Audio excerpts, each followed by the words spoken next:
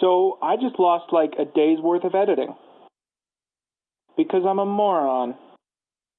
Shit, how did you lose a day's worth of editing? Did you like Control Z like 100 times and then save? Well, I was using Adobe After Effects to export something, and that took a couple hours. And the files were so big that they would take up so much space on my computer that I would run out of space. So what I would do is I would import those to Pro, and then I would export them as a smaller file that was equal in quality, comma. And then I would, And then I would delete the bigger files, the bigger equivalent files, so I'd have room to do more After Effects exports.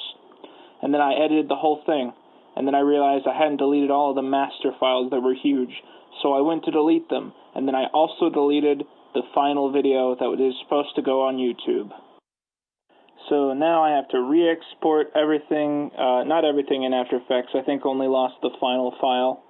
But I have to re-export in After Effects, which is going to take like 4 hours. Then I have to re-import it into Pro and make sure the video is lined up. And then I have to export it again from Pro just so I can upload it to YouTube. Man, that really sounds terrible. It's not even like a day's worth of editing. It's like a day's worth of tedious bullshit that you have to babysit all day and locks up your computer. Well, you know what they say about it anyways when you get set back and you have to keep, you know what they say.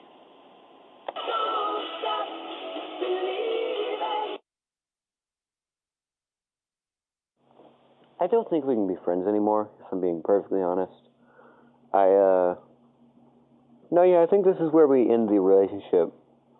I'll take Quinton Reviews and rebrand it to The Gift of John Miss. You can have Quinton Reviews, and I think this is where we end everything.